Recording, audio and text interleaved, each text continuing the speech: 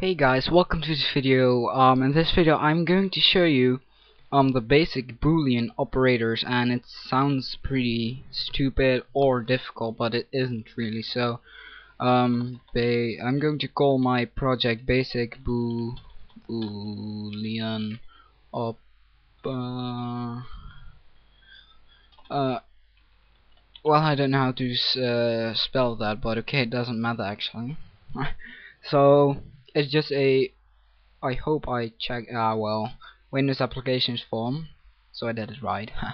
So oh man, it's quite annoying, but well, never mind actually. So I'm going to drag up a button, and let's do 2 text boxes for instance, and I'm going to explain right now what a Boolean actually is.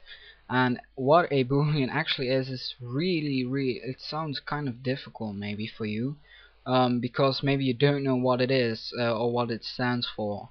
But a Boolean is just a property or something, yeah, a variable or property that contains 2 things. Well, the one or the other, and that is a 0 or a 1. Well, we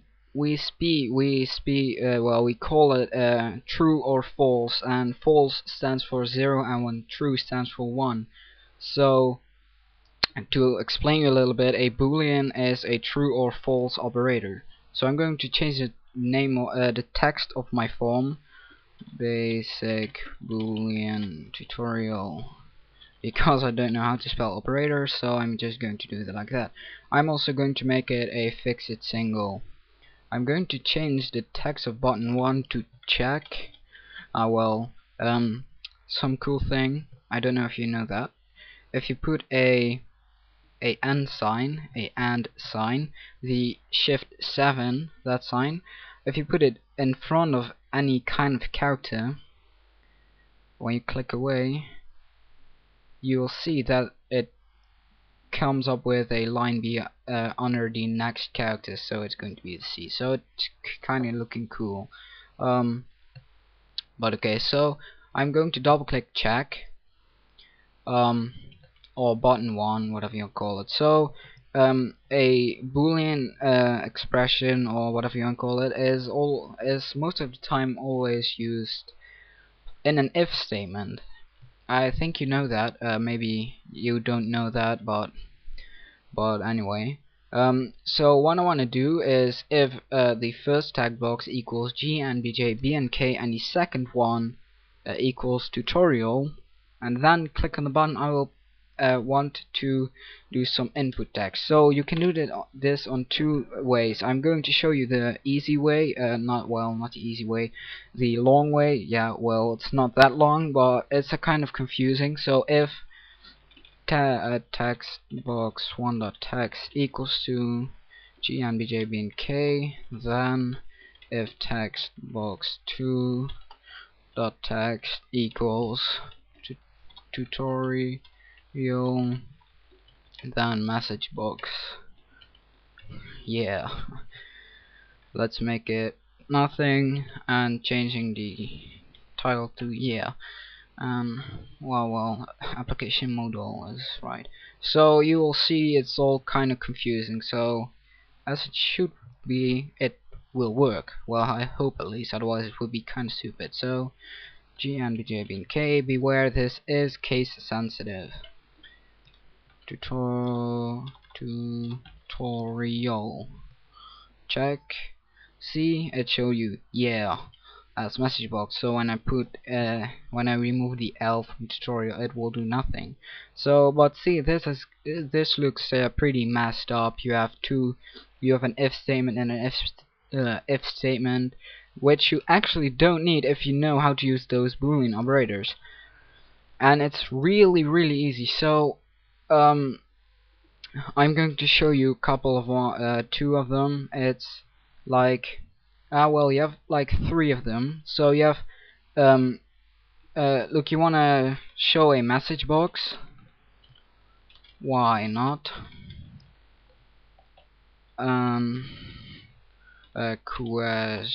question.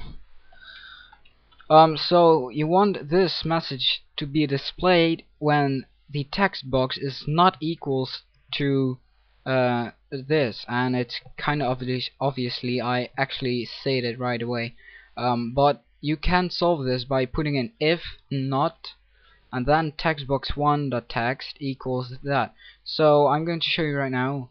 When I type in Jnbjabnk, it will do nothing. When I remove the k or something, it will show you question why not. So this is one way you can solve things like that. So now the next one is, let's add a message box and it's going to be display cool.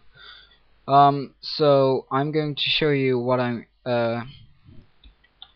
how you can solve the two if statements and well, another if statement and one if statement. So it's really easy. So when I have this, it's actually kind of similar to English. So if textbox1.text equals to Jnbjabnk and textbox2.text equals to third from tutorial, then it will do this. So let's check it out. Jnbjabnk tutorial check question. Oh, wrong one. Oh, damn it. So now you see, sorry. So now you see this, and yeah, it did this actually the same thing as that. I have another if statement here on the place where the message box is shown. So this is really cool to know actually. So you can also remove the and to an or, and this means if textbox1 equals to Jnbjabnk, so if it is that, it will already jump to the code behind it, so it will already do this right away. But if it's not, it's going to be checking the second one, and that is if text. I'm going to tell the compiler to say if textbox2 equals to dot, then I just want to do this code anyway. So let's go. Well, let's check it out. So Jnbjabnk. Well, that's spelled wrong. Let's do this one. Oh, man, Jnbjabnk. Sorry. So here, see, cool. When I remove the k, it's showing nothing. But when I type in tutorial in there, it's going to be doing it again. And when I remove the T from tutorial, it's going to do nothing, and when I place the K behind my name, it's going to be showing again.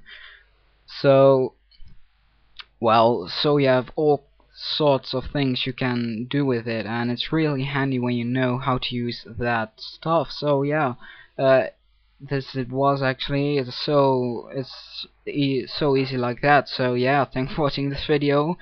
Feel free to comment, rate, subscribe, or email me. My email address is at the video of the description, and you can donate to me if you want to. Please donate to me at jnbjabnk@gmail.com via PayPal. So thanks for watching again, and I'll catch you in my next tutorials or previous. So, well, bye.